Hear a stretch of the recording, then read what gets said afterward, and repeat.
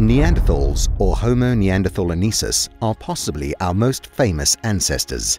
They walked, talked, fought, loved, and suffered just like us. Modern humans shared so much with Neanderthals. Their homes, ranges, hunting grounds, and even their cemeteries were left or ceded to us over Europe, Asia, and parts of Africa. When we discovered the Neanderthals' disappearance from the fossil records tens of thousands of years ago, we blamed climate change, the disappearance of megafauna, and competition from modern humans. The meeting between the two species was anything but short. But what actually happened when the latest branches of our family met so long ago? And what recent discoveries changed how we understand our meeting?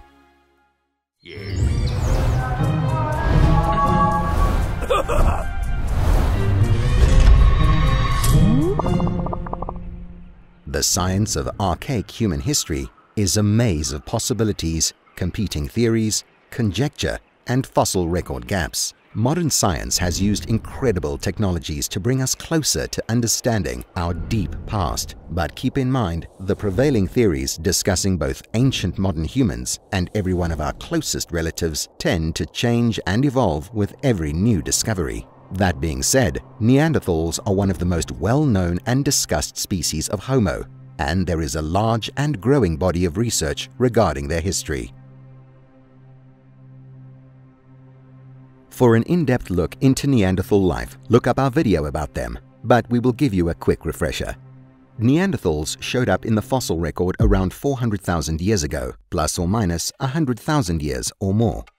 There is a paleontological theory war going on when exactly Neanderthals became a separate group and how that happened. A major theory has waves of genetically distinct groups of Homo leaving Africa at different times, the remaining species in Africa evolving into a new wave hundreds of thousands of years later. Each group met with varying success, Neanderthals being one of the more widespread, if not very concentrated, group of hominins.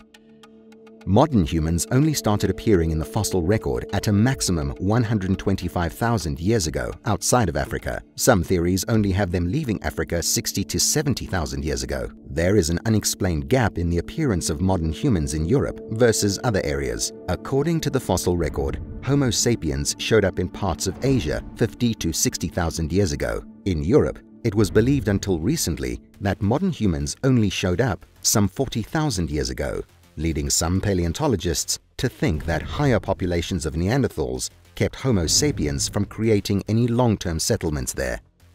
A discovery made recently in France pushes that time frame back some 10,000 years, however, with tools and remains from a child belonging to modern humans dating around 52,000 years ago.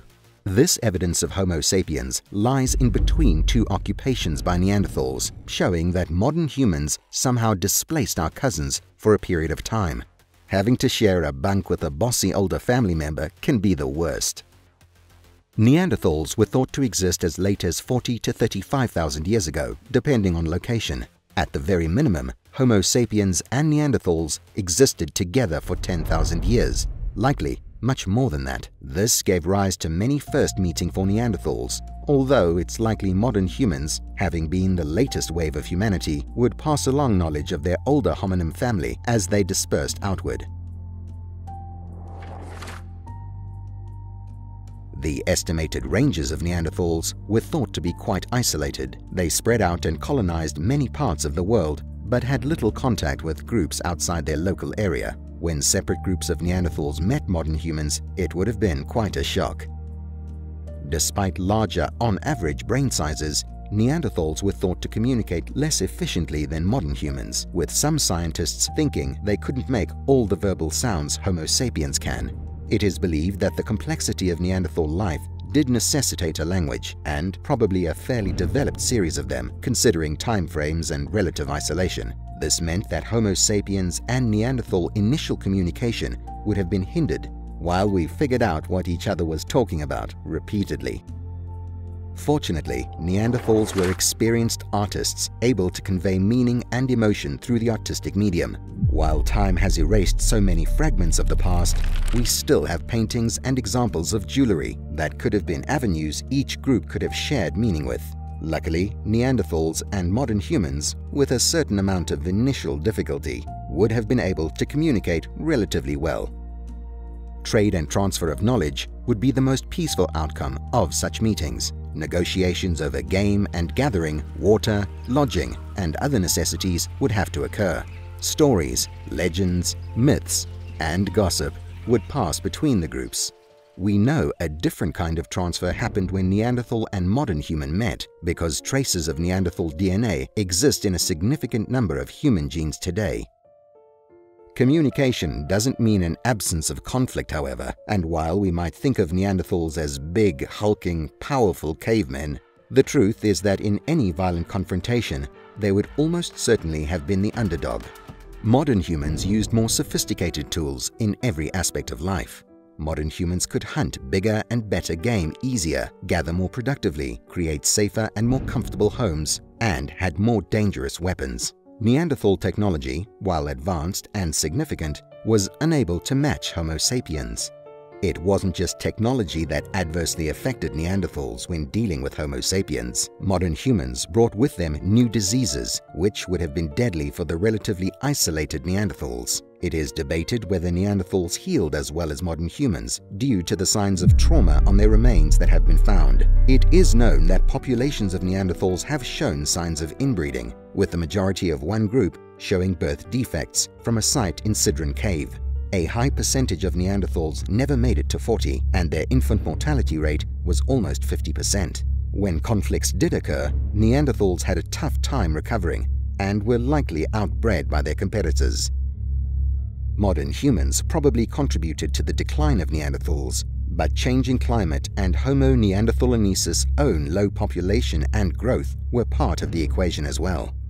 A recent study on Neanderthal tools of the northern Iberian Peninsula showed that after a long period of habitation, there was a gap in the fossil record where there were no Neanderthals or humans. Then later, a different group of Neanderthals came to the area.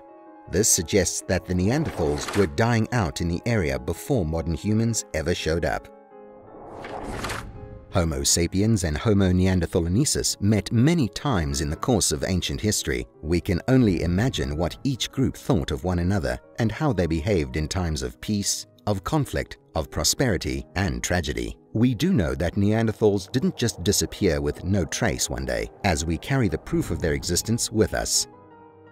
Variations abound. Somewhere between 1% and 8% of European or Asian genomes can be attributed to Neanderthals. A much smaller ratio exists in Africa, as Neanderthals never returned to the continent in numbers significant enough to leave a considerable genetic trace.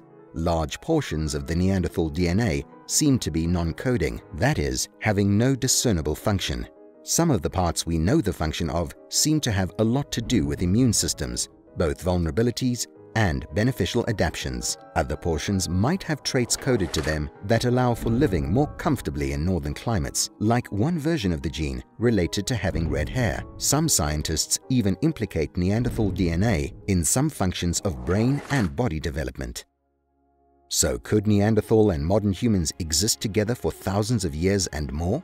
Yes, they could have, and most probably did. For a period longer than recorded history, these two variations of the hominin family lived at the same time, and proof of their existence lay atop one another in the fossil record. Many times, those records intermingle and show a shared habitation over archaic eras. We can look back over our time together and appreciate what might have been, while scientists forever attempt to gather the facts enough to give a clear picture of a family meeting.